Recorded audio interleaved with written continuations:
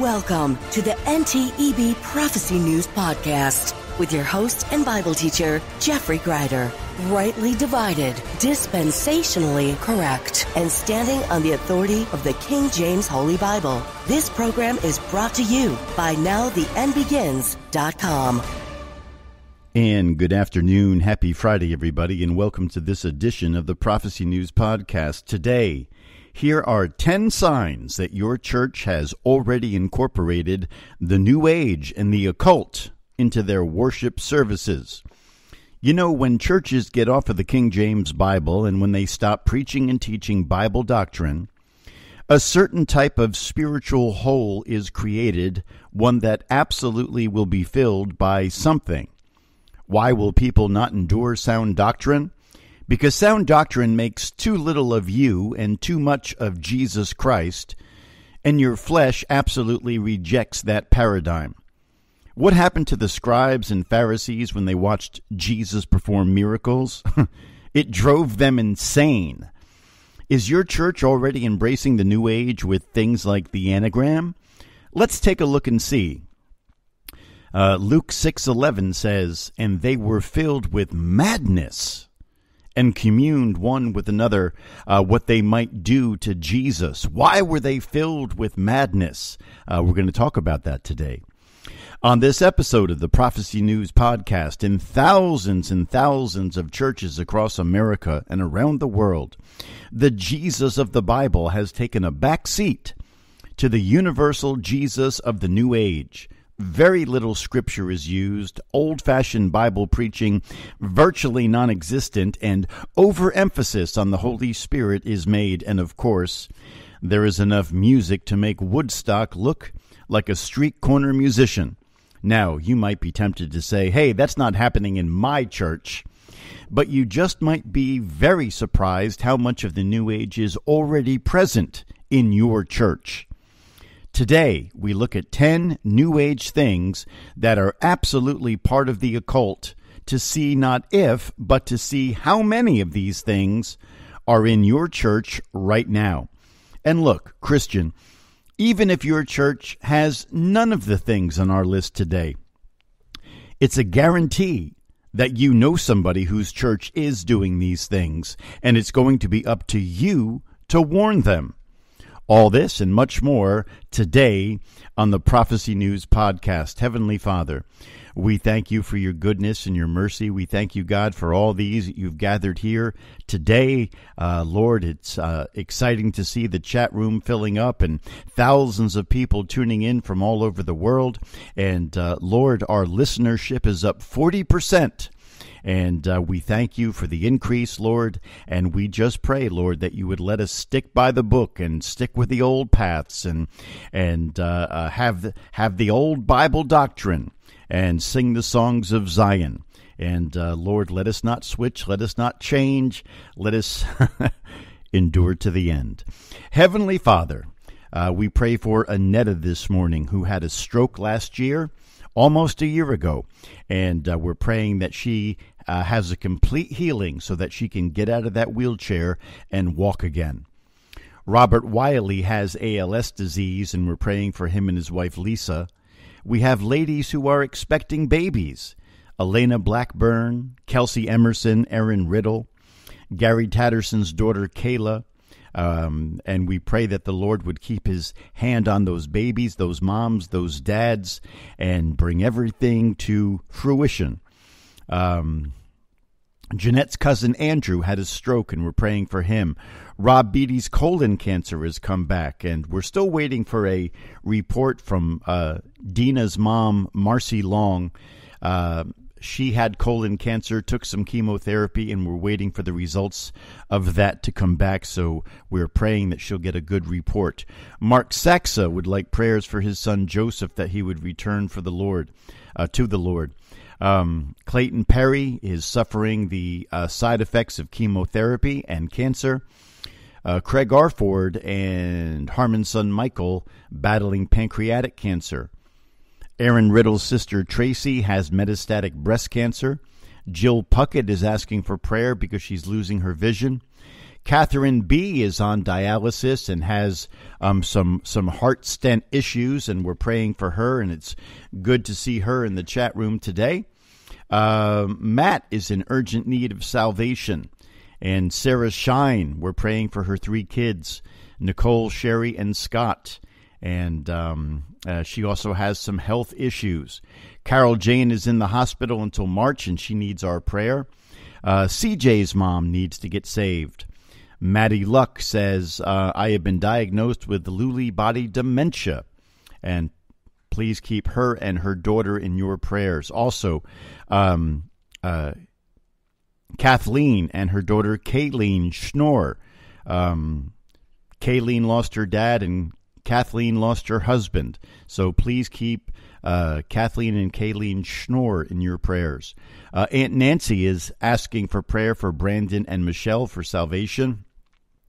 Unspoken prayers, Amanda and Mike, the La Piana family, Jeanette, Marie C., Adrian P. Breda, Cheryl H., and we've been praying for Chris Hart, who has a time-sensitive unspoken, and he sent me a very excited text message yesterday saying that his unspoken prayer has taken a giant step forward towards being fulfilled. So please continue to pray for Chris Hart and his time-sensitive unspoken prayer. Rebecca Lynn is asking salvation and healing for Joel Smith. Jill is having heart valve replacement surgery in a couple of weeks. Please keep her in your prayers. Kevin Thompson wants prayer for finances, lawsuit, career change, and gospel track success. Angela's mom for healing and salvation. Deborah Shular, health issues after getting a parasite. Charlton's wife, Debbie, eye surgery on March 20th. That's 10 days from today. Keep that in your prayers. Yasmina, please pray for my daughter's godfather in the hospital with lung cancer. Leslie needs the Lord to rule and overrule in a financial situation. And the Lord knows what the need is, but keep Leslie in your prayers, that God would order and reorder her current financial situation. Pat Burns, please pray for me. I have an important prostate test today, and we've been praying for him all week. And Pat, if you're listening, please give us an update after you go to have your test today. Dan's mom in Norway, Ellen, has severe arthritis and is taking chemotherapy for it. And we are praying for Ellen to have a healing from arthritis. And we have listeners all over the world, and I praise the Lord for that. Rachel in New York, Dan's girlfriend, been trying to get a new job, and she has an in-person interview on Monday. Please remember Rachel in New York. Steve Wilder, please pray for my stepson Daniel Taylor, baby Ezekiel's dad, to be put on the prayer list for Vertigo episodes, and baby Ezekiel is doing very, very well. He's up to 5 pounds, 11 ounces, and will be able to go home from the hospital very soon. So we rejoice with the Wilder family, and please remember his stepson Daniel, for vertigo. And please drink a lot of water. If you suffer from vertigo, I'm not saying that drinking more water is a cure, but a lot of the times dizziness can happen when you are dehydrated. Dr. Shirley says, pray for me. I have indigestion and other health issues. May they be healed in Jesus' name.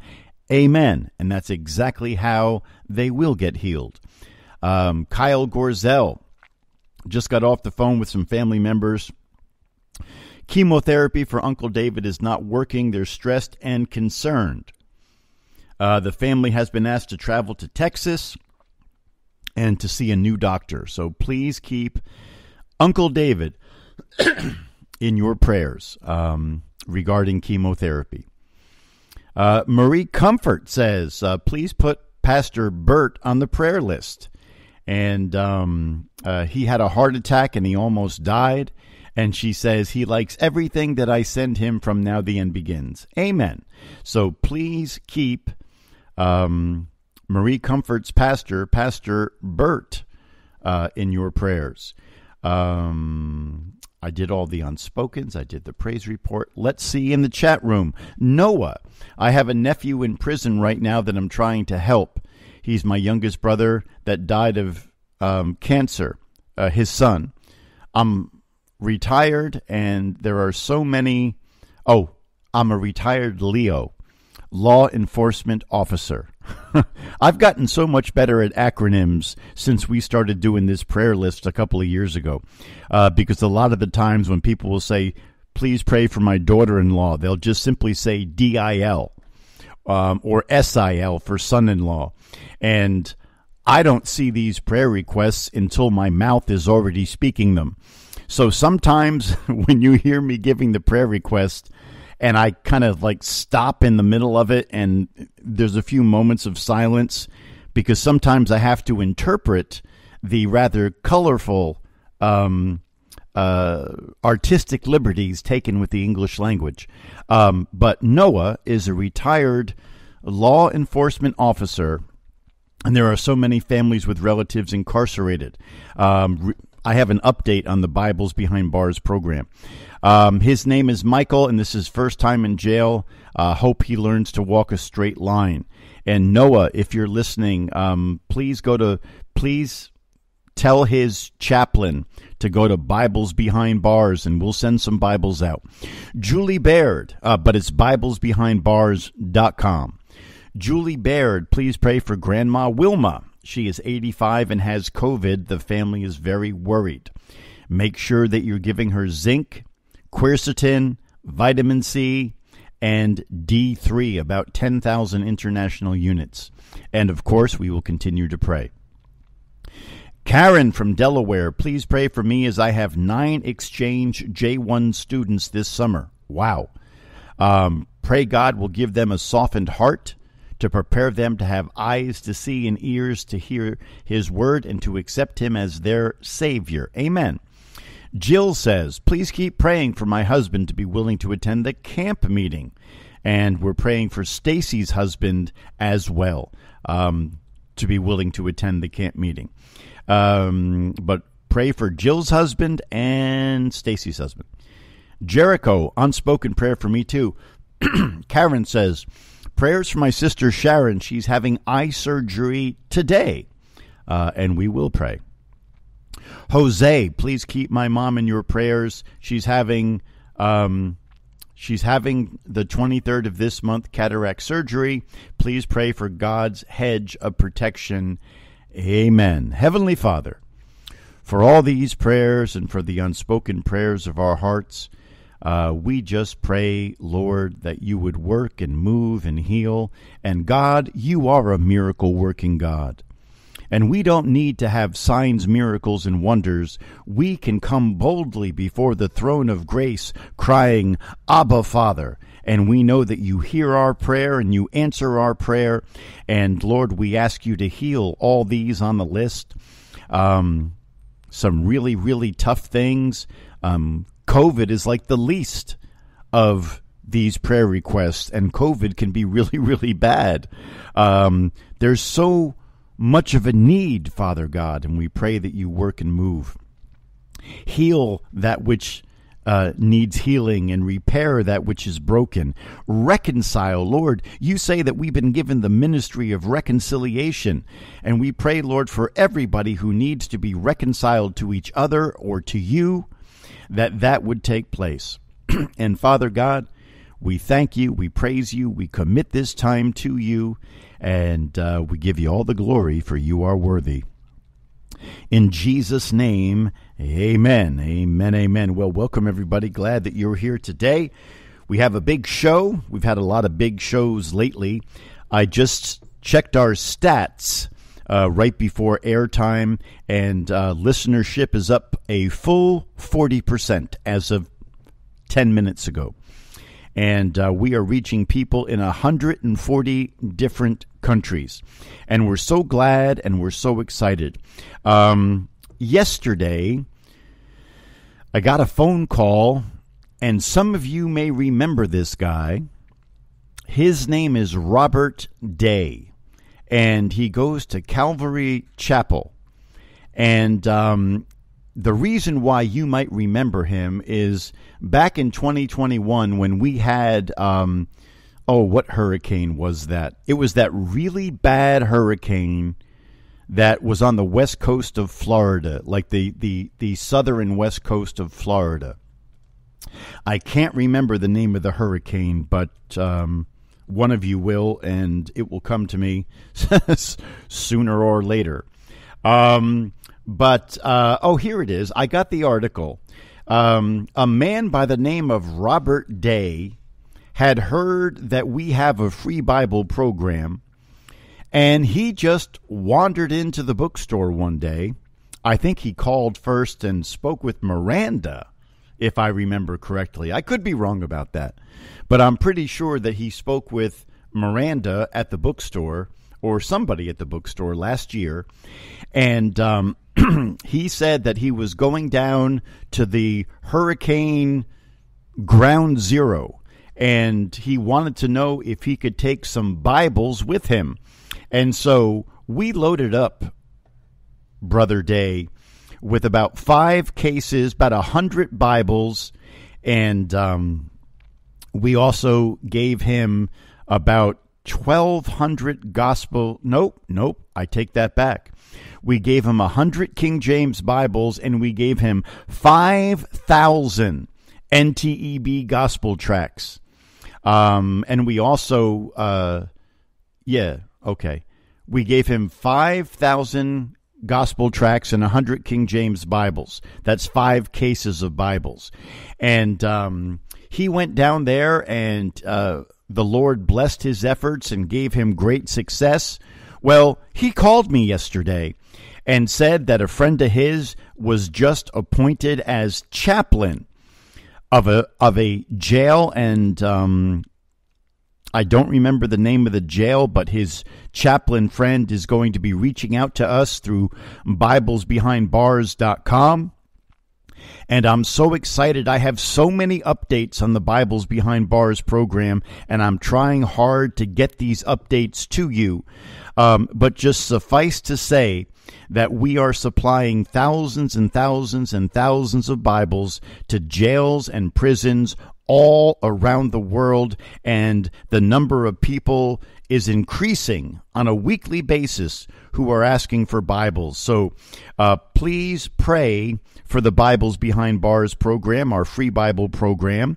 And Lori's going to put the link into the chat room where you can donate. If you want more information about our Bibles Behind Bars program, just go to BiblesBehindBars.com. And we invite you to donate and to help us to reach even more people. And God is blessing it to a wonderfully high degree.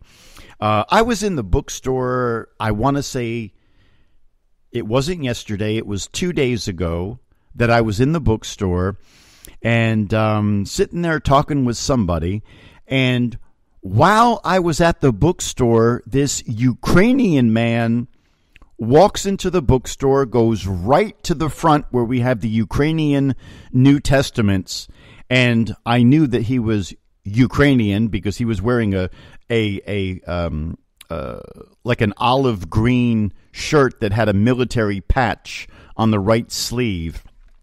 And of course, when he started to speak, I could hear he had a rather heavy accent. And so he wanted to know if the Ukrainian Bible was for sale. I said, yeah, we sell them, but we also give them away if you need them. And so he asked me, well, I do have some Ukrainian people that could use Bibles. And he said, could you give a couple of 100 Bibles? I said, brother, we just sent last year 12,000 Ukrainian New Testaments to missionaries and nationals living in Poland. I said, you just tell me how many Bibles that you need. Cheryl H. just said, you were talking to me. I knew I was talking with somebody, but technically, Cheryl, I think at the exact moment that he walked in, I was talking with your husband. But you are 1,000% correct. Cheryl H. and her husband were in the bookstore last week, and they were there, and they saw the Ukrainian man come in. And I said to him, brother, we'll get you as many Bibles as you need. There was a time, and I'll get to the podcast in just a minute, but just bear with me. There was a time where I would tell people, we'll give you as many Bibles as you need, and then the sweat would break off under my hair, under my collar, in the back of my shirt, and it would drip down my back because I would say to myself, can we really provide 2,000 Bibles? Can we really provide 1,600 Bibles? Can we really provide that amount of Bibles with the shipping? And God has shown me over and over and over again where I don't take it for granted, don't get me wrong, but I have come to trust that this is what God has for us to do. The Free Bible program and the Bibles Behind Bars program. Look, I'm holding in my hand right now, and let me just reach behind me so I'm not lying. I am physically holding in my hand right now a magazine called Redeemed, and it's a magazine for prisoners. And I'm going to just put a picture of that magazine into the chat room. This is a super glossy 5-color magazine, and it's beautiful. And it's done by this woman in Texas. I was introduced to her from Bill Grady, and there is this ministry in Texas that for the last 20 years has been going hardcore with their prison ministry. And we are about to connect with that ministry, and we're, Lord willing, we are going to supply their Bible needs. And these people have been doing it for 20 years, maybe even longer. And I am so very excited. So when I say that I have like all these updates that we're working on, we have some really big updates. And God has us so busy, I sometimes forget to talk about it. That's how much stuff is going on. I just put a picture into the chat room for the Redeemed magazine, and it's beautiful, and it's filled with articles by Bible believers, King James Bible believers. So we are connecting with that ministry, and we are going, Lord willing, we are going to be supplying their Bible needs. And who was it that just said, well, Rob says, I think we might hit that million. I believe with all my heart we're going to hit that million. We're past 120,000 now. That's right. I said we're past 120,000 King James Bibles, New Testaments, and Scripture portions. And we just give all the honor and glory to the Lord for that. But look, we need your help. We need you to pray. D.L. Moody was used by God to bring revival to England twice. And it all started with an invalid woman praying in her bed. So we need prayer just as much as we need the finances to be able to do this. 50-50, maybe even more important is the prayer.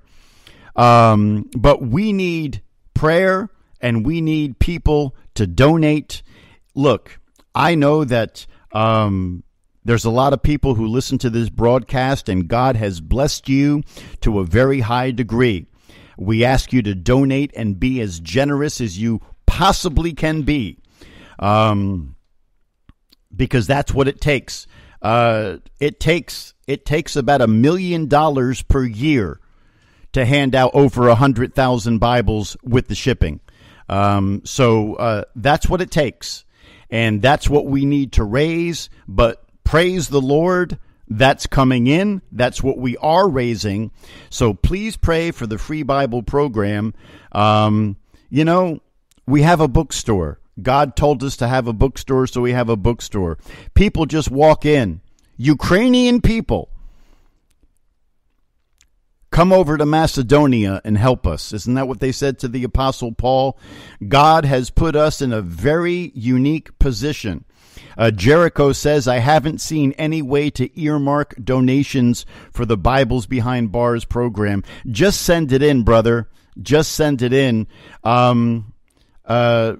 There's no need. There is no need to separate it. I promise you that the amount of Bibles that we need to send out outpaces the giving. And the giving is very good. But God is increasing the amount of Bibles that we need to send out, that we are sending out. So all you have to do is just send it in, and I promise you it will get to where it needs to go. That's what the Lord has us doing. So there you have an update on Bibles Behind Bars. But look, I love the Bibles Behind Bars program, but we also have the free Bible program. If you're a listener and you need a study Bible but you can't afford one, go to BibleBeliever.com and we'll send you one. Now, we only send out about 1,000 of those Ruckman Reference Bibles every year. And that doesn't seem like a lot when you compare that to the 105,000 that we sent out last year, mostly to the Bibles Behind Bars program. But when you realize that that's 1,000 individual people in about 20 different countries who are personally requesting an individual Bible, that's a huge, huge, huge thing.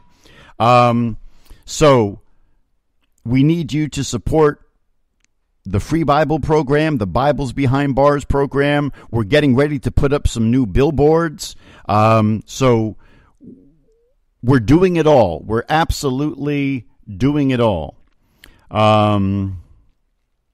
All right, and there you have it. And for those of you that do pray for this ministry and who do financially support us, we are eternally glad and grateful that you do, and you have our and my undying thanks and gratitude. Jose says, did you guys see the recent video Marco from Being Justified put on concerning NTEB? I actually did. I think it was Kathy Kelly who sent that to me. Let me just take a quick look over on Facebook. Maybe it wasn't Kathy Kelly. Hold on a second here. Somebody sent me through Facebook, and it was a graphic that they had put together. Oh, who sent me that? Anyway, somebody sent me through Facebook. Did you see what they're saying about you with the pre-trib rapture? That type of stuff doesn't bother me. It does not bother me. Kimmy D says, I send my tithe to this church with no specific program because I know it will go where it is needed. Pastor G does not need a plane. No, I don't. I don't need a plane. The Bible says this, having food and raiment, let us be content therewith. The Lord woke me up this morning. I had a very delicious bowl of steel-cut oats with banana and strawberry. There was breath in my lungs. There was praise in my lips. There was a thought in my head, and my heart was beating. I'm way ahead of the game, and you are too, if God is supplying the basic needs and necessities of your life. We serve a good God. He's great. He's a great God, but we serve a good God, and he is good. All right, let's get started with the podcast today. And we're going to make a lot of people mad today, but that's okay. We don't mind. We really, really don't mind. Let's start with 10 signs that your church has begun to embrace the New Age. And so I took some time this morning and I wrote out 10 bullet points, which will be in the notes that Jeanette is going to send out. So don't worry about, you don't need to have them right now. But if you get the notes that she sends out with all the programs that we do, then you'll have these 10 bullet points. And I'm not going to do them in any particular order.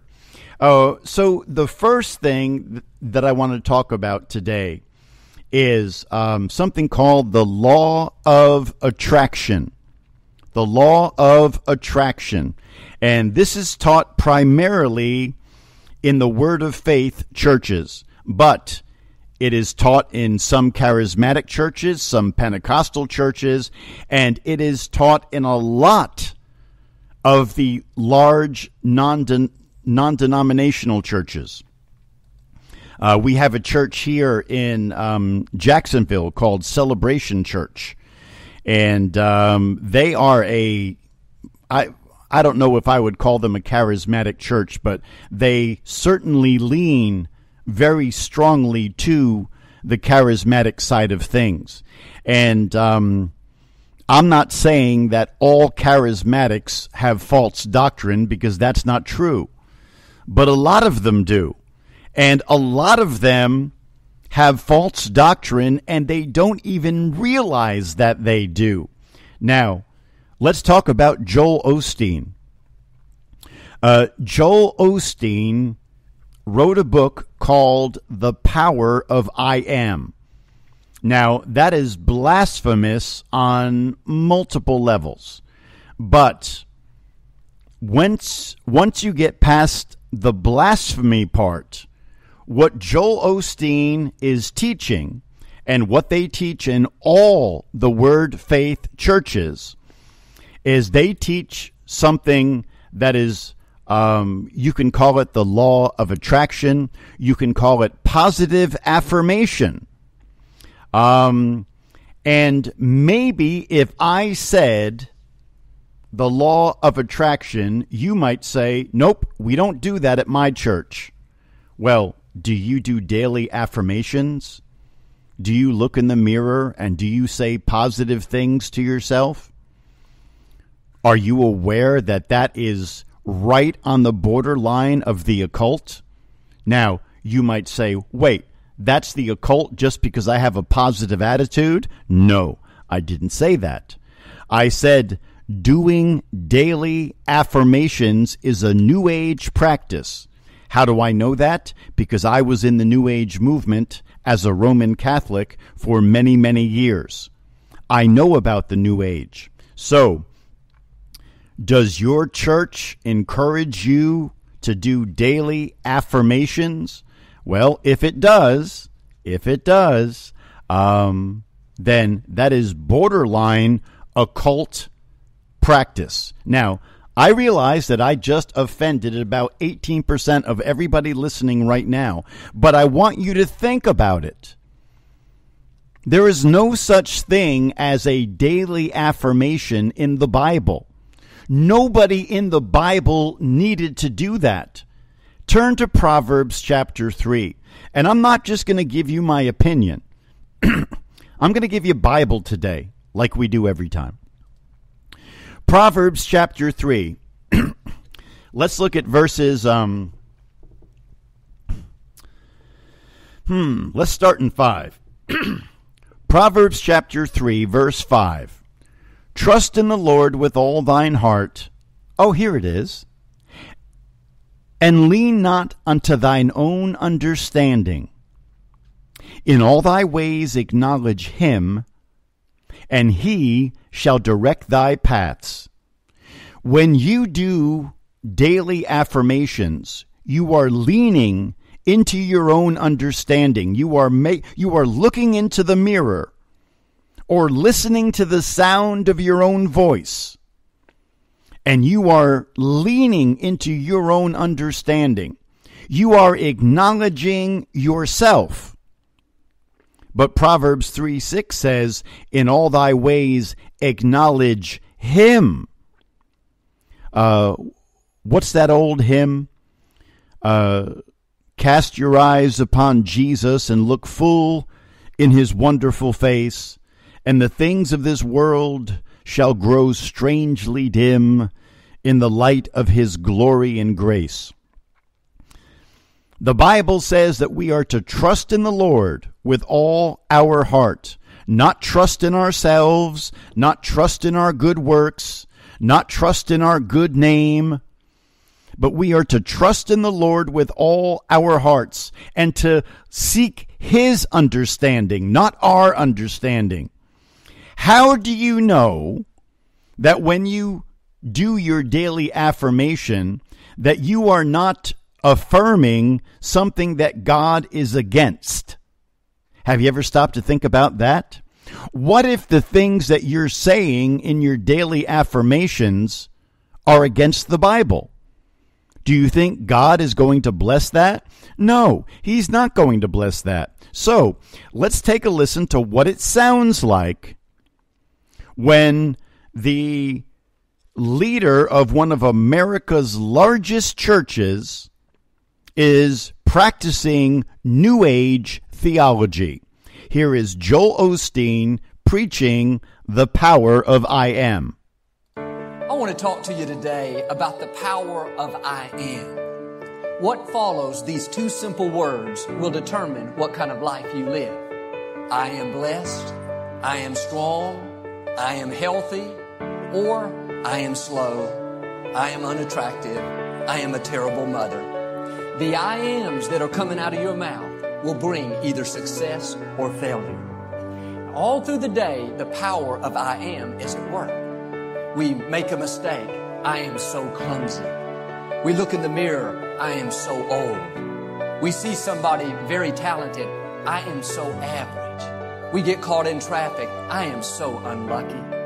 Many times we use the power of I am against us. We don't realize how it's affecting our future.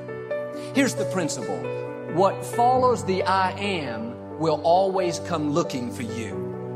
When you say, I am so clumsy, clumsiness comes looking for you. I am so old, wrinkles come looking for you. I am so overweight, calories come looking for you. It's just like you're inviting them. Whatever you follow the I am with, you're handing it an invitation, opening the door, giving it permission to be in your life. Now the good news is you get to choose what follows the I am. When you go through the day saying, I am blessed, blessings come looking for you. I am talented, talent comes looking for you.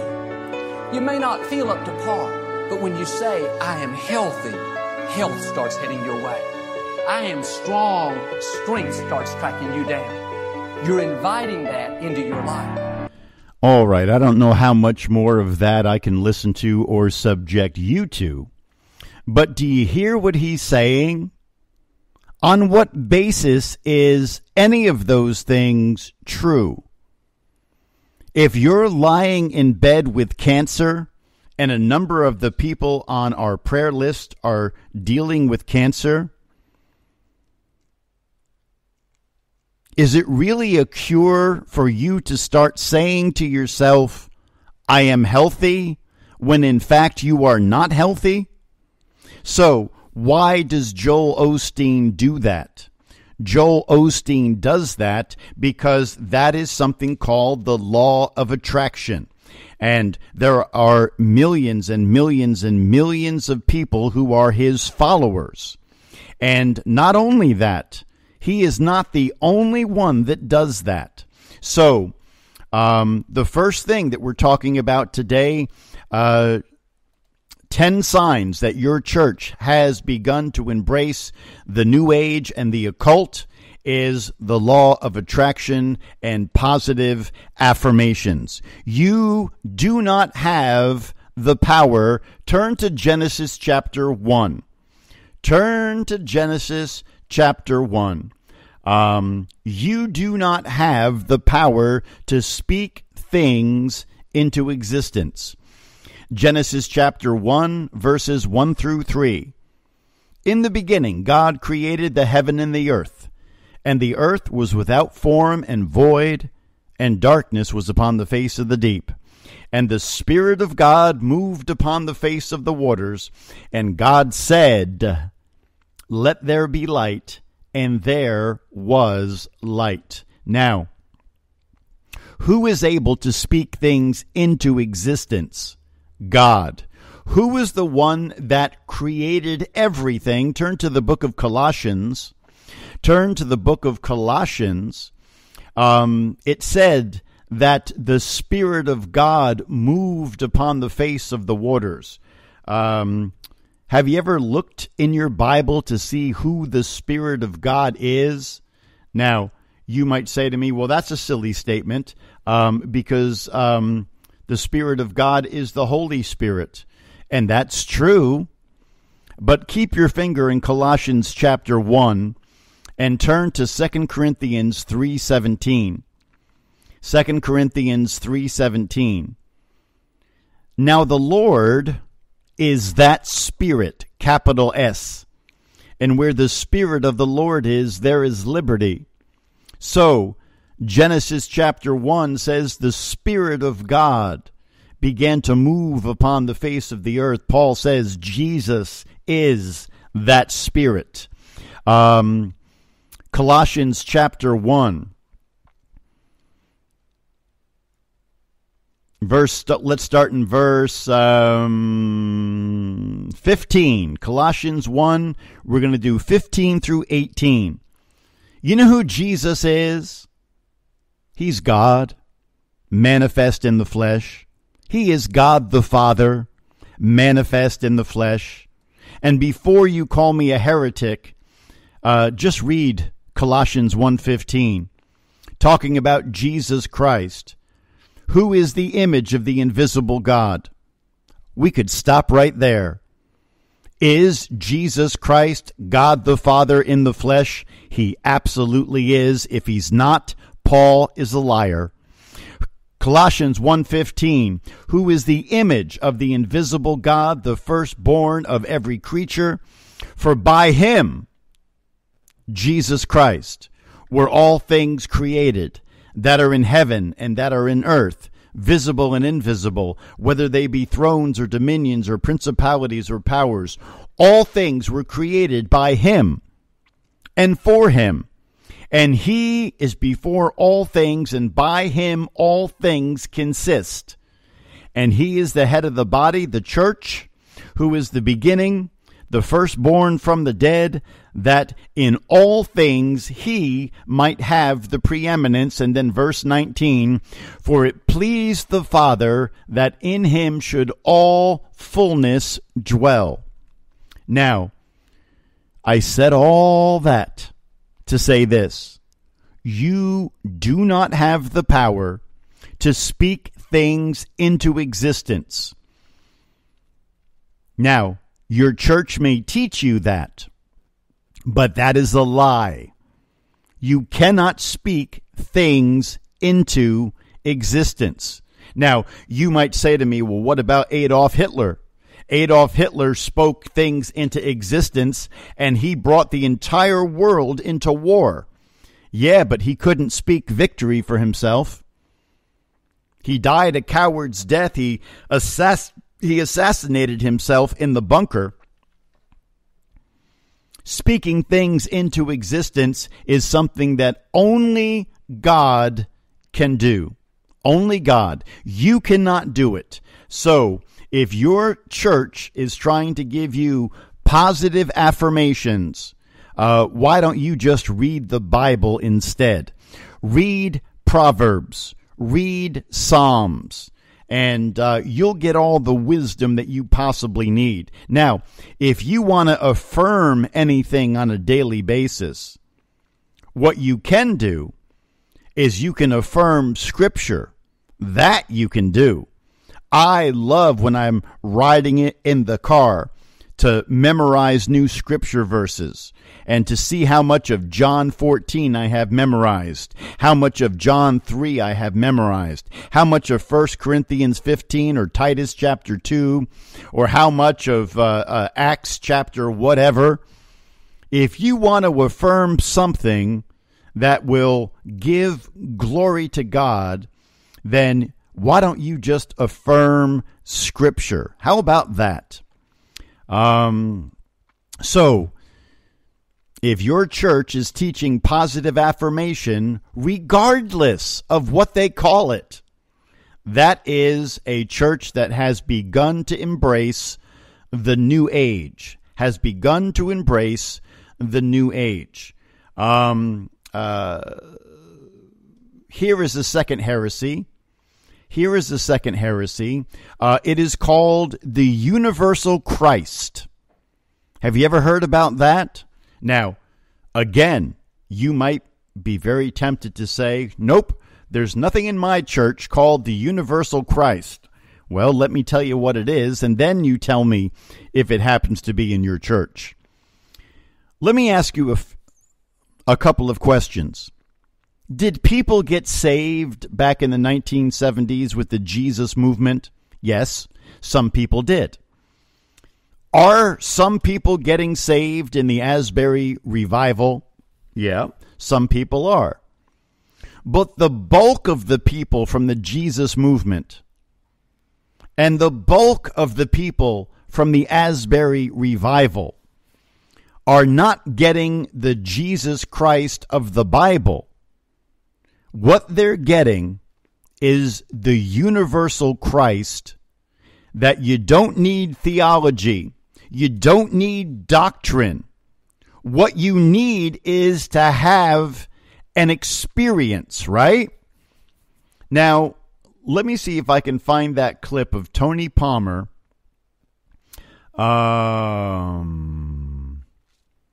Let's take a listen to this. This is not really the clip that I want to play, but I'm going to play it anyway. Take a listen to Tony Palmer talking about the miracle of unity.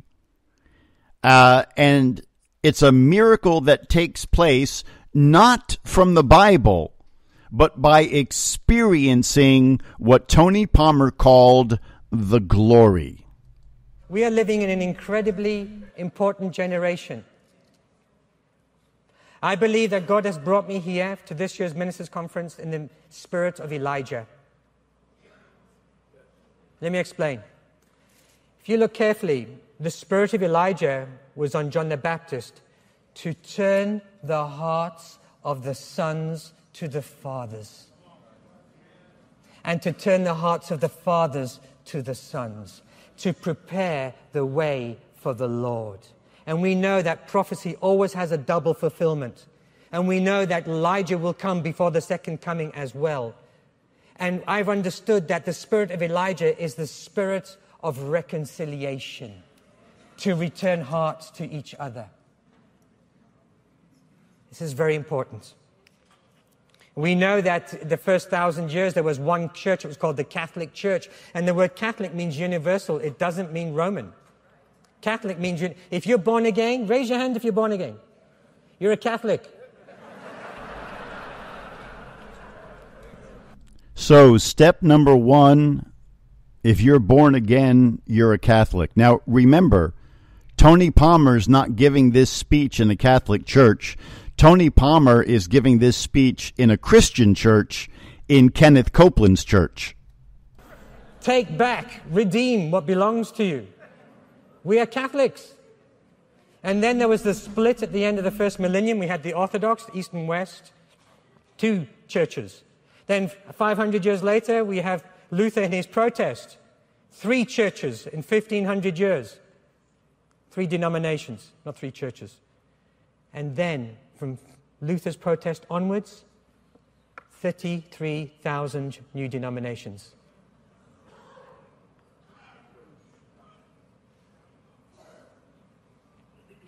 I've come to understand that diversity is divine. All right, here it is. Division, that's diabolic. Listen. It's true what you were saying about the glory. I agree with you, of course it's true. The glory that the Father had, he gave to Jesus. The glory was the presence of God. What is the charismatic renewal? It's when we experience the presence of God. And he said, and I give them the glory, pragmatic reason, so that they may be one. It's the glory that glues us together, not the doctrines. It's the glory. If you accept that Christ is living in me and the presence of God is in me and the presence of God is in you, that's all we need. And right there, what do you have? You have the universal Christ. You have a Jesus that is not brought out by Bible doctrine, by Bible preaching, by Bible teaching. What you have is lip service being paid to the Scripture. And then, once you nibble on that hook, and it's like, oh, he's talking about the Bible, that must be preaching. No. Tony Palmer just told you that we don't need doctrine. What we need is the glory of a experience with Christ. So, this is not the Christ of the Bible. This is what the New Age people call the universal Christ. Now, there was a woman back in the 1950s, 60s, and 70s by the name of Catherine Coleman. And she was instrumental in bringing this type of experiential Christianity to people. When she met with Pope Paul, she said this: when I met with Pope Paul, there was a oneness. If you remember a couple of weeks ago when we were doing the program on the New World Order and the One World Religion of Chrislam, and I played those clips from Billy Graham where he's talking about the oneness that he felt with Pope John Paul II. How is it possible that Christians can feel oneness with a pope when we have Bible doctrine that absolutely separates us? Well, you got to get rid of the Bible doctrine if you want to have unity. Turn to 2 Timothy chapter 4. 2 Timothy chapter 4, verse 2. Paul says, preach the word, be instant in season, out of season, reprove, rebuke, exhort with all long suffering and doctrine. For the time will come, 2023, when they will not endure sound doctrine, but after their own lusts shall they heap to themselves teachers having itching ears. And what will this do? And they shall turn away their ears from the truth and shall be turned unto fables. That's exactly what Paul is talking about in 2 Thessalonians chapter 2 with something that he calls the falling away. Now, Catherine Coleman, and I'm going to play a clip of her, and I want you to listen to it. She's very creepy, and every time, if you've ever seen that old black and white movie called Sunset Boulevard, about the life of silent screen actress Gloria Swanson, and very dramatic, very stylized movie, but that's what Catherine Coleman sounds like. And back in the 1970s, this clip is from 1971, and she is preaching to a very large room filled with the Jesus people. If you've heard about that movie, the Jesus Revolution movie, that is about the Jesus movement and the Jesus people of the early 1970s. So take a listen to Catherine Coleman with the Jesus people. Have you experienced Christ? You see, Chuck and Dwayne, that's what makes the difference. There are some who may call themselves Jesus people and use the name of Jesus, but it makes all the difference in the world whether you've had that new birth experience. It's the changed life. This is the thing. That's right. this is the thing. That's what makes the difference between a kick and an eternal experience. A couple weeks ago, I was walking down Hollywood Boulevard, and I was talking to this young man, and he told me that he was 15 years old, and that for about the past 2 years or so that he had been on the road since he was 13, and he had tried everything. And just so you know, the man speaking is Chuck Smith from Calvary Chapel. He knew what he had to do in order to live out on the street. And as we were talking about it, he also then started to tell me a story that I could hardly believe about his home life. And as we were talking, and I shared with him just a little bit of the love of Jesus Christ. And then I asked him if he would like to pray with me and invite Jesus to come into his life. And he said yes. And so right there on the street, right near Hollywood and Vine, we just bowed our heads and he... So I'm going to stop that right there. That's Chuck Smith from Calvary Chapel talking about how he invited a teenager to... He asked a teenager if he would like to invite Jesus into his life. That's not how people get saved. You can get saved that way, but that is not biblical salvation. That is not, we are to believe the gospel. It's not about inviting Jesus into your heart or Jesus take the wheel and all that stuff. It's about being convicted after the preaching of the gospel. Prayed, and he invited Jesus Christ to come into his life, and all of a sudden, his whole face just changed. His eyes started to twinkle, and he had a smile on his face for the first time as I was talking to him. And then I invited him to come down to our office, which is just about 3 blocks off Hollywood and Vine. And as we were getting close there, I asked him if he would like to call home. He was from Phoenix, and he said yes. And we went into the office, and he dialed the phone. And the first words he said was, "Mom, I'm coming home." And you know, this is the changed life. Something immediately happens. We might not be able to describe it in words, with words, but yet it happens. And that's the new birth experience. Something, when you invite Jesus Christ into your life, something happens. That is not the new birth experience. For by grace are ye saved through faith, and that not of yourselves. It is the gift of God, not of works, lest any man should boast. It is the preaching of the gospel. It is the receiving and hearing of the gospel. But we'll get to more of that in just a minute. Tom.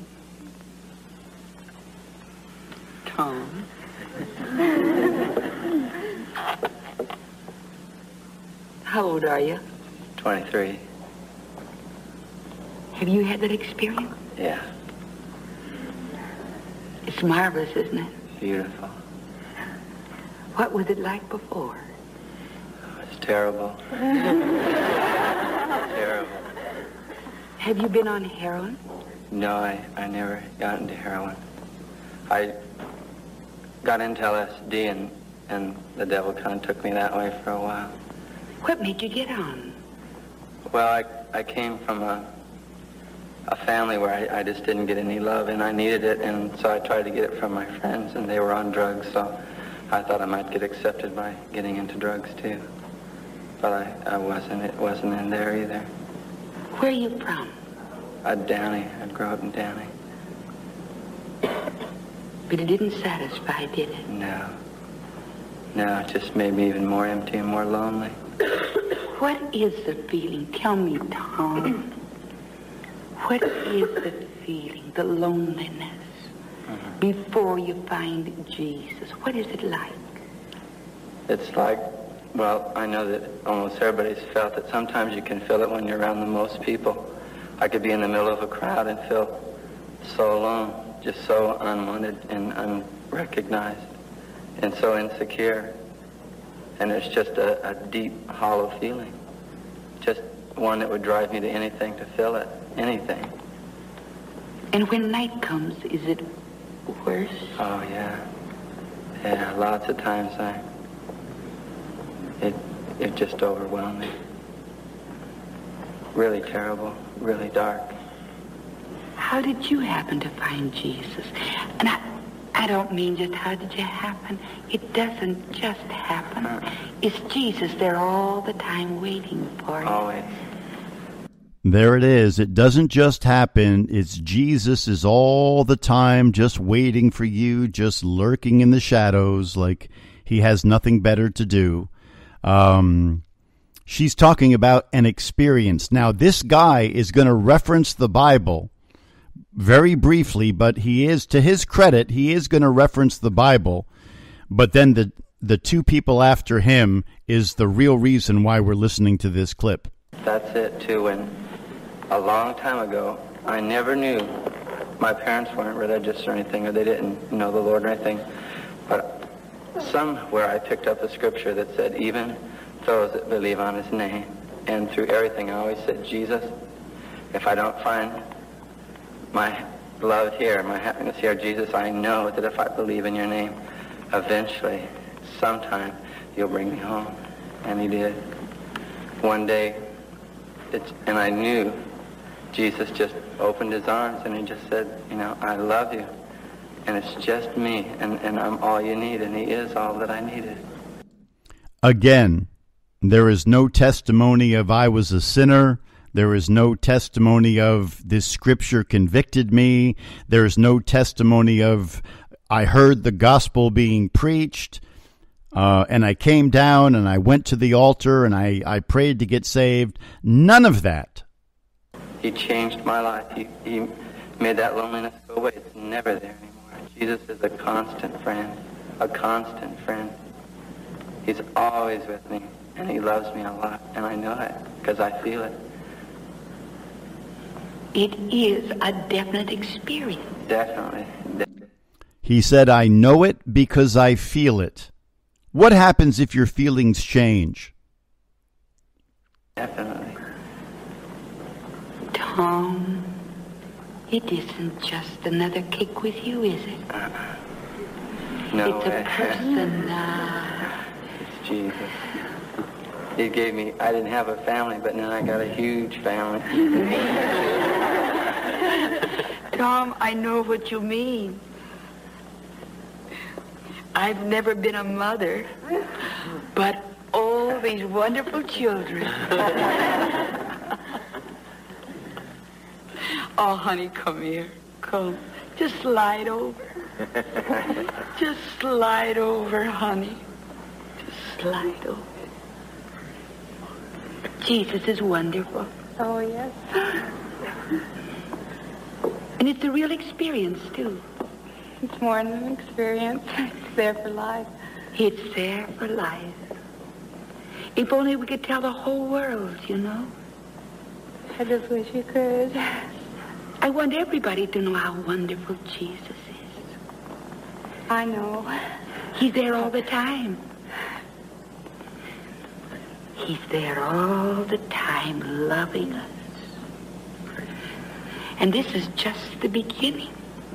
There's all of eternity. Oh, honey, come here. Come. Come on, scoot over. Come on, get real close over here. Now, if you were to see the video, the girl that she's going to talk to now is shaking and crying. And listen to her testimony. We love him, don't we? I sure do.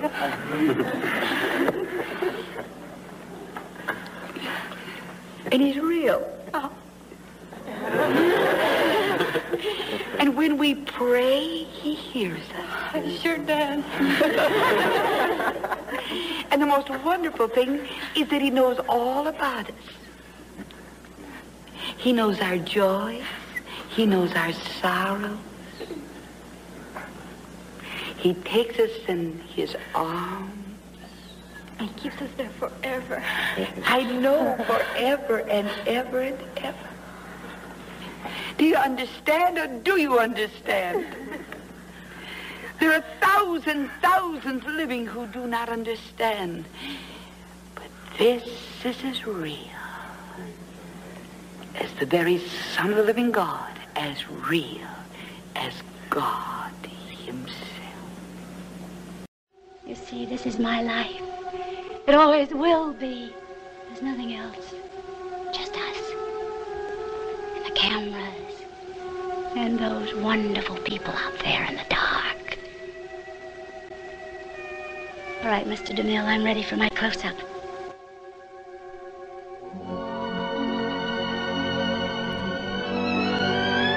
That's Gloria Swanson from Sunset Boulevard.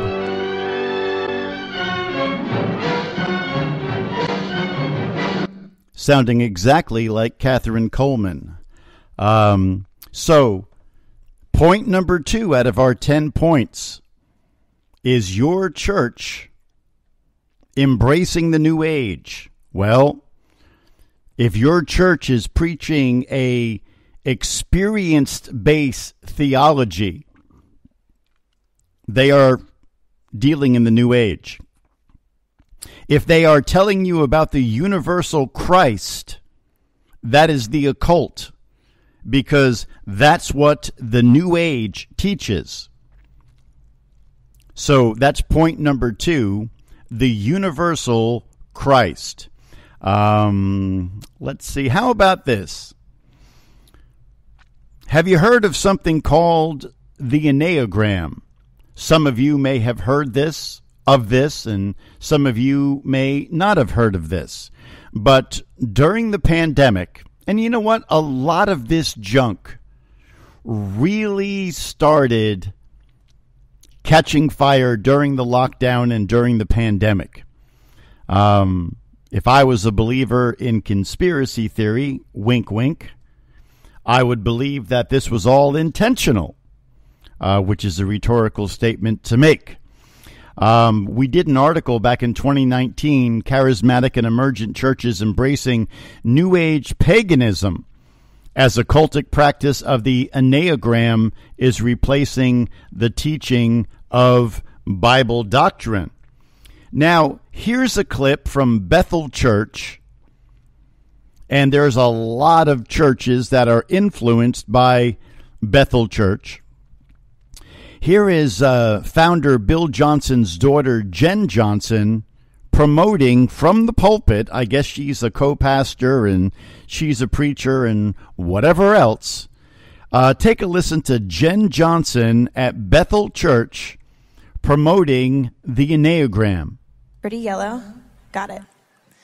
So this year we've come into this swirl of life. And I realize my capacity, with every season your capacity changes again. It doesn't work. Old manna isn't going to fill your belly and nourish you for the next season. You can't wear your old shoes into the place that we're going. And I could feel the Lord shifting us. I could feel something that had to happen in me. I was like, I have the opportunity to give into this fear, to give into this swirl, to feel all the things. If you're like me, being raised a ministry kid, but also, I'm going to say this one thing and then I will leave it be. Is anyone in here into the Enneagram? Okay. If you don't know what that is, love you all. Love all the numbers. If you don't know what that is, unless you're willing to study it, leave it be. Leave it be. So Jen Johnson just said, and she was addressing herself to the people who are not in favor of the Enneagram. And she just told you that if you're not on board, that you don't have a voice and your opinion doesn't count. And if you watch the video, she's dismissively waving her hand while she's telling you to just let it be, meaning if you're not on board with the Enneagram, then you don't have the right to participate in the conversation. Let it alone. The Enneagram, I'm a 1. So I'm the personality type that's a perfectionist reformer, all right? I like to lean towards reformer. But anyways, understand that my wiring, I can tend to want to save everything. I can tend to lean towards wanting to be the strong one. Being a pastor's kid sometimes, not all the time, you get used to being the answer. But it's not. Melissa Helser, God love her. God love her. She looked at me one day, sat down, looked me in the eyes in my car. All right, that's enough of Jen Johnson from Bethel Church. And I don't want to spend a lot of time on the Enneagram. We've spoken about it before. We've written about it before. The Enneagram is witchcraft. It is the occult. It has nothing to do with the church. If your church does it, you need to rebuke it. And if they will not accept your rebuke, you need to leave your church and find a Bible-preaching church. The Enneagram is witchcraft. Case closed. That's exactly what it is. So if your church is practicing the Enneagram, then you are in a bad church. You're in a church that is practicing witchcraft, which brings us to our next point. 10 signs that your church has begun to embrace the New Age. If your church is embracing the New Age, there will be an overemphasis on the Holy Spirit. The Holy Spirit, also called the Comforter, was sent by Jesus to do the things that are laid out in John 16. Turn to John 16. He is a messenger of the Lord Jesus Christ. Churches that put too much emphasis on the Holy Spirit take away from Jesus Christ. As worshipers begin to seek a mystical encounter or experience. Now, John chapter 16 tells you exactly who the Holy Spirit is. John chapter 16, and let's look verses 12 through 14. John 16, verses 12 through 14. Jesus says, I have yet many things to say unto you, but ye cannot bear them now. Howbeit when he, the Spirit of truth, capital S, Spirit of truth is come, he will guide you into all truth, for he shall not speak of himself, but whatsoever he shall hear, that shall he speak, and he will show you things to come. He shall glorify me, for he shall receive of mine and shall show it unto you. That is the ministry of the Holy Spirit. Now, the reason why you've got to be very, very, very careful if you're in a church that puts too much emphasis on the Holy Spirit, this is what you wind up with. Take a listen to Rodney Howard-Browne, and the title of his message is called Time in the Holy Ghost. Take a listen to Time in the Holy Ghost, Rodney Howard-Browne, 2023.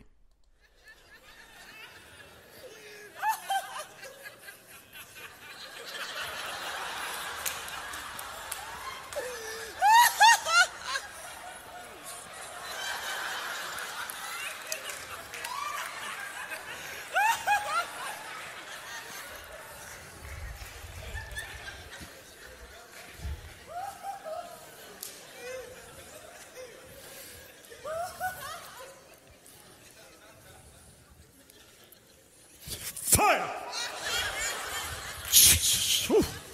Fire! Hallelujah. Hallelujah. Hallelujah.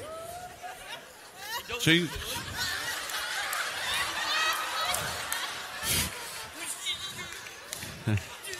Fire of God. Fire of God. Fire of God.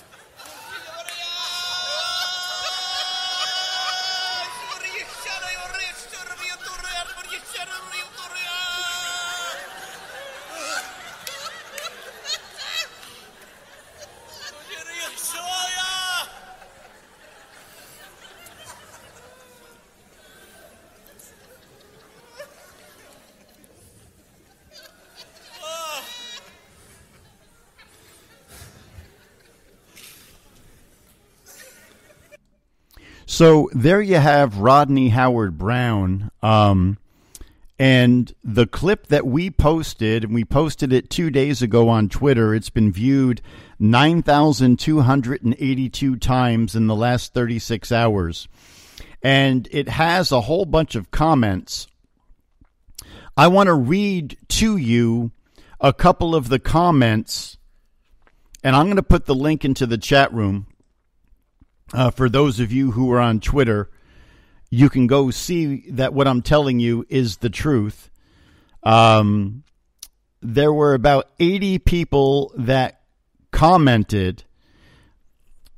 Here's a woman by the name of Calissa Harris, and she was at Rodney Howard-Browne's church when a very similar thing took place. This is her testimony. While I was on the floor, God showed me how much he loved me. I felt the laughter, and God healed me from all past hurts, and all I felt was joy. I know it was God because it made me seek him more. If it was the devil, it wouldn't have made me more in love with God.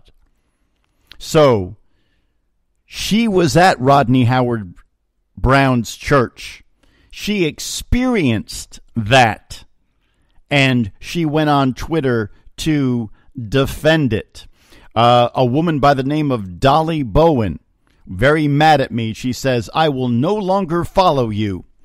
This is the Holy Spirit, not Satan. Let's see if I can find another couple of comments. Most of the comments would agree with our position. But there are people who they listen to that junk and they have no discernment of any kind. Here's somebody by the name of Real-Time Redneck. She says, in all my half century of following Christ and his word, she agrees with us too. So there's not that many people who responded that thought that what Rodney Howard-Browne was doing was a good thing. But when you look at the video, Rodney Howard-Browne has an enormous church. He is a multi-millionaire. People send him unbelievable amounts of money. And he is doing this wacky, crazy, demonic, holy laughter. They call him the Holy Ghost bartender. And he got that name because his followers would roll on the floor. They would bark like dogs. And he would say that they were drunk on the Holy Spirit. Being drunk is a sin. And the idea that he is dispensing this to people is absolutely terrible. So if you're in a church that puts an overemphasis on the Holy Spirit, you are in a church that has begun to embrace the occult and the New Age. And here's one that you may or may not agree with, but I'm going to give it to you anyway. The vast majority of the modern version Bibles are infused with New Age references. Did you know that a open lesbian was on the translating committee of the NIV Bible? A lot of people aren't aware of that. Did you know that almost all of the modern versions, like the NIV and the ESV, they remove dozens and dozens of verses about the blood, about the deity of Jesus Christ? That is a passive-aggressive New Age tactic. And one of the best books that you'll ever find is actually called New Age Bible Versions. And of course, we sell that book at the bookstore, and we invite you to go to BibleBeliever.com and get yourself a copy of Gail Riplinger's excellent book. New Age Bible versions. And you'll see in great and graphic detail how bad things really, really are. I don't have time to go into that, but get yourself a copy of New Age Bible versions, and you will see what is behind these modern Bible versions, the NIV and the ESV and all those other ones. And now, I understand when I say that if your church doesn't have a King James Bible, they have begun to embrace the New Age. But that is, by definition, that's true. Because the modern versions are absolutely dipped in the New Age. So, if your church is not preaching and teaching from the King James Bible, that is a church that has already begun to embrace the New Age. Here's another one. If you're in a church that is inviting you to imitate either Jesus Christ or the Apostle Paul, his hand-picked representative, you are in a church that has begun to embrace the New Age. 2 Thessalonians chapter 3, verse 9, 2 Thessalonians 3:9 in your King James Bible, says this: not because we have not power, but to make ourselves an ensample unto you to follow us. Now, Paul is not calling you to imitate them. He is calling you to follow them. Have you ever been to New York City? Have you ever walked down Fifth Avenue or down Broadway? Have you ever seen the people selling the Rolex watches for $20 or the Gucci handbags for $35? A handbag that cost $1,200? Those things are called imitations, and they are not real. They are fake. An imitation is something that is fake. It is not real. And so, if you are in a church that teaches little gods, that when you got saved, you are now a little god just like the big God, that is 100% an occult teaching. Take a listen to the little god's heresy. Do you know what else they've settled then tonight? This hue and cry and controversy that has been spawned by the devil to try and bring dissension within the body of Christ, that we're gods. I am a little god. Yes. Yes. I have his name. I'm one with him. I'm in covenant relation. Yes. I am a little god. Critics, you are anything that he is. Yes. Now, in verse 26 and verse 27, God now submits himself to this principle of everything producing after its own kind. And in verse 26 and 27, let's read it out loud. Ready? Read.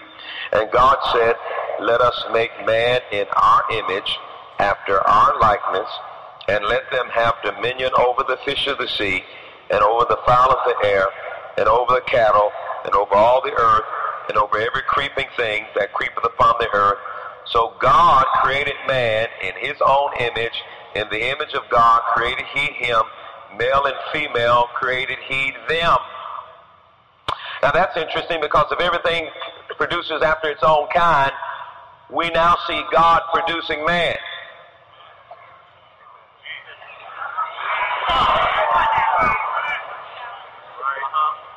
And if God now produces man, and everything produces after its own kind,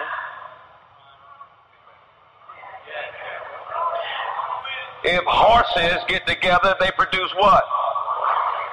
And if dogs get together, they produce what? If Cats get together, they produce what?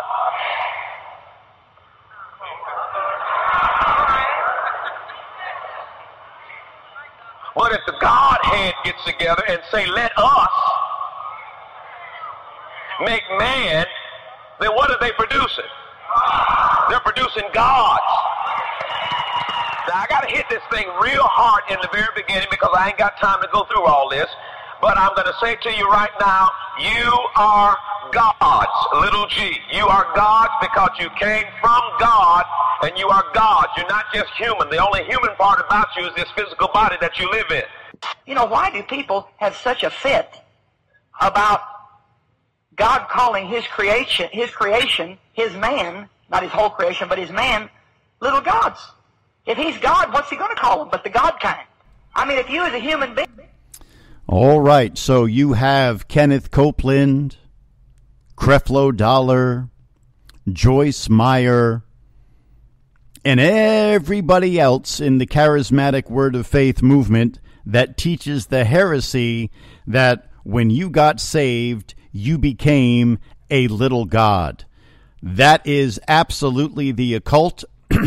That is absolutely the New Age, where you are transcending to a godlike state. And again, the Bible says nothing about you being a little god. When you have time, open up an electronic NIV or ESV Bible and type in the word imitate and see what you come up with. You'll come up with places like 1 Corinthians 4:16, where Paul is saying in the NIV, therefore I urge you to imitate me. Just remember that an imitation is a counterfeit of the real thing. And if you don't think that that's true, if you think that you're supposed to be an imitation of Paul, now that's a Roman Catholic teaching from St. Thomas Aquinas. And I think he even wrote a book called The Imitation of God. I could be wrong about that title. I haven't thought about it in a long time. It just popped into my head. No, it wasn't St. Thomas Aquinas. It was the other one. Oh, what was his name? Called The Imitation of Christ. Anyway, that's a Roman Catholic teaching. And what is it doing in the NIV Bible? What is it doing in the ESV Bible? Does your church teach the New Age? They do if you have an NIV. Does your church dabble in the occult? They are if they're using the ESV Bible and they're calling Christians to imitate Paul and imitate Christ. That's a lot of counterfeit Christians that they are creating. So we've only gone through about half of our list, and maybe we'll do a part 2 of this on Monday, or maybe we'll just move it to the next Bible study. But suffice to say that I really think that it's important. Now, why did I play a clip of Catherine Coleman and Chuck Smith from 1971? Because the things that were put in place in 1971 are still happening right now. They just released a movie based on the Jesus movement. That clip that I played with Catherine Coleman and her scary voice, talking about experiencing the universal Christ, that movie is playing in the theaters right now. So forget the fact that the clip that I played is over a half a century old. The things that wrong theology put into place are absolutely taking place right here and right now. And we'll talk more about this on other broadcasts. But I hope that this was a blessing for you. And I hope that it opens your eyes that the occult and the New Age is a lot more subtle than what you think it is. And it is highly likely that your church is dabbling in many of these things right now. Nevada Dreams just said that male was not Chuck Smith's voice. Hold on a second. I do like to address things when people talk about them. I'm going to play just a minute of that clip. And I will hold on a second here. We have somebody in the chat room who says that I was falsely accusing Chuck Smith. Take a listen. You see, Chuck and Dwayne, that's what makes the difference. There are some who may call themselves Jesus people and use the name of Jesus, but it makes all the difference in the world whether you've had that new birth experience. It's the changed life. This is the thing. That's Chuck Smith. Right. This is the thing. That's what makes the difference between a kick and an eternal experience. A couple weeks ago, that's Chuck Smith. I was walking down Hollywood Boulevard, and I was talking to this young man, and he told me that he was 15 years old, and that for about the past 2 years or so that he had been... So just to address the concern that popped up in the chat room that I claimed that was Chuck Smith talking, and it wasn't Chuck Smith, this is Chuck Smith from Calvary Church. On the road since he was 13, and he had tried everything, and he knew what he had to do in order to live out on the street. And as we were talking... So there you go. And hey, I can make a mistake just like anybody else can make a mistake, and sometimes I'll remember something wrong, or I'll have the facts, not right about something, and you bring it to my attention, and I'm very happy to correct it. But that was absolutely Chuck Smith, and he was absolutely hand in hand with Catherine Coleman. And, this is where that universal Christ comes from. It comes from the Jesus movement.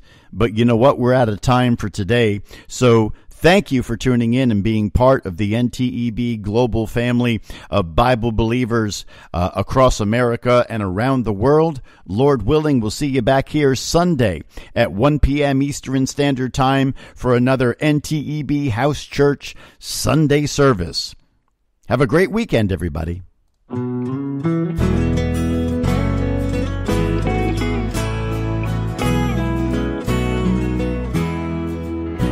In sin I was living, no thought was I giving of dying and where I would go.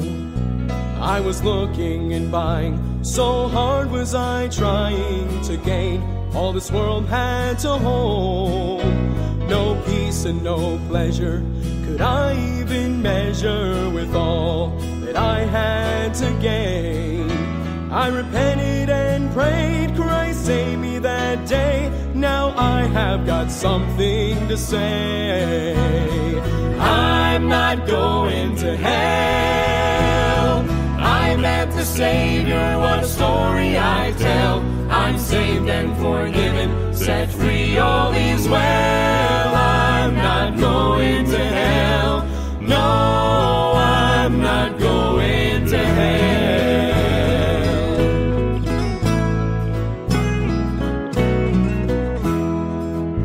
Now my life's worth living, since I've been forgiven. Christ made a real change in me. I'm no longer crying when I think about dying, 'cause heaven is waiting for me. Now Satan's still lying, he's always trying to lead you down the wrong way. Just call on Christ's name, he'll save you today. Then look back to Satan and say, I'm not going to hell. I met the Savior, what a story I tell. I'm saved and forgiven, set free, all is well. I'm not going to hell. No, I'm not going to hell. No, I'm not going to hell.